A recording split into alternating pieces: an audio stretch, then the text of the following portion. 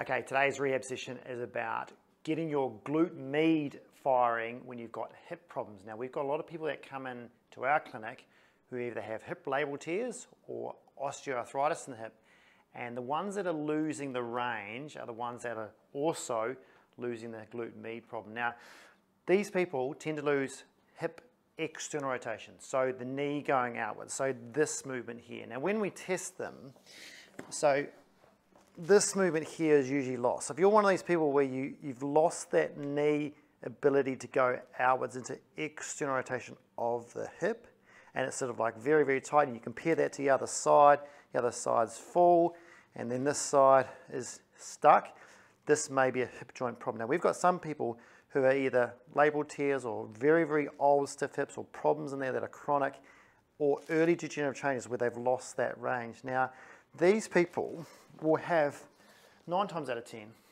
glute weakness. And a lot of people focus on the external rotation and trying to get that better, but they struggle because they don't have the range. So they don't have the range, it's very hard to get your deep lateral rotators working. But the glute med is the major problem for when people are walking. And you'll see people with glute med problems as they tend to lurch into like a trendelenberg gait. And what I mean by that is, if this is my weak hip here, when I plant my foot, the muscle, if it's strong, is going to lift up my hip so this foot can clear the ground. Okay, so when I walk. If this one is weak, what will tend to happen is my hip will drop. Now, my brain will then say, well, to get my foot through, I have to somehow lift that foot off the ground. So I will lurch my body to get it through. So normal walking, you don't need to lurch because the hip comes up and the foot goes through. Hip comes up, foot goes through. When you have someone who has, say, hip arthritis, they've lost their glute med, it's not necessarily pain that's making them lurch, it's weakness and the body compensating that makes them lurch. So they'll tend to go like this, because they have to use their body to lift their leg because their glute med is not doing the job.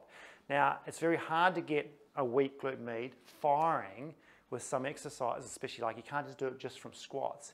So I've got an idea for people that are really struggling, that have really significant weakness, what to do in the gym and what to do at home. So the way you probably test glute med a little bit, just without doing any standing work, is side lying.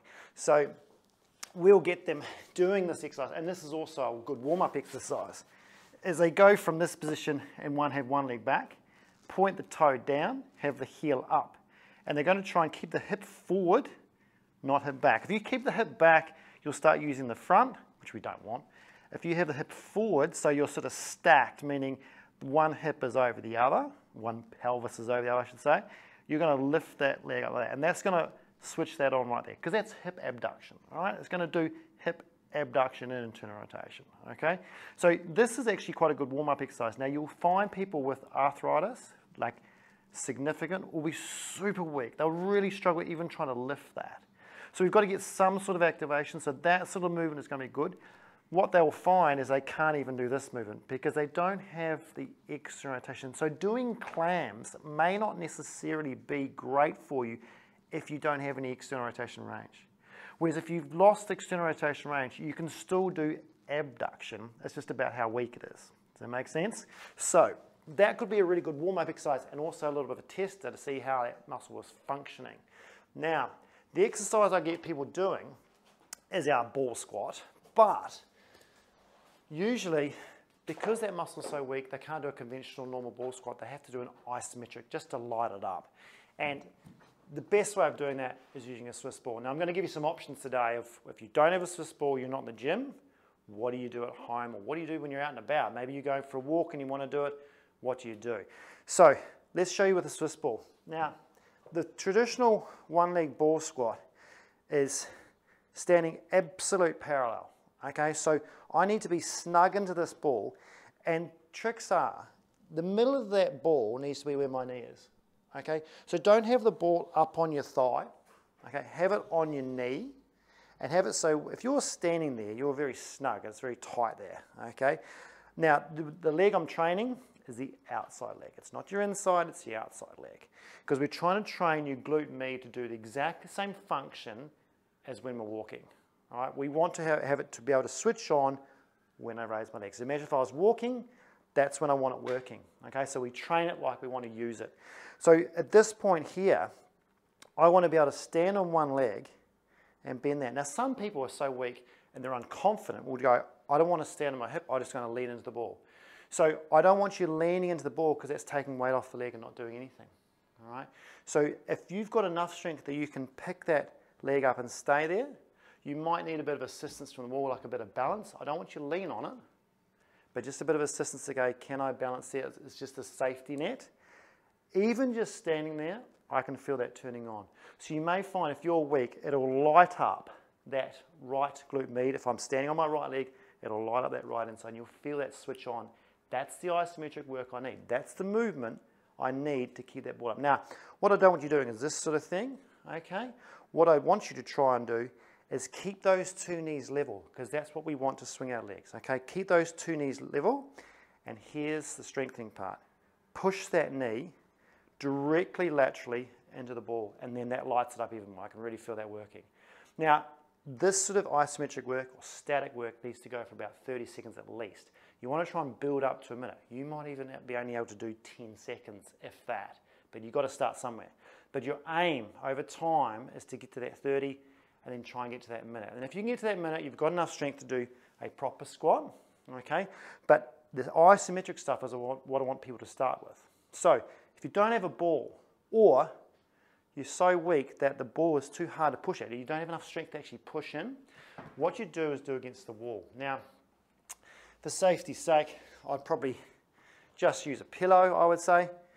So grab a pillow from in your house, okay? And then do the same thing. Pretend that's a ball. You're going to be very close to the wall now, but make sure you don't lean on the wall, okay?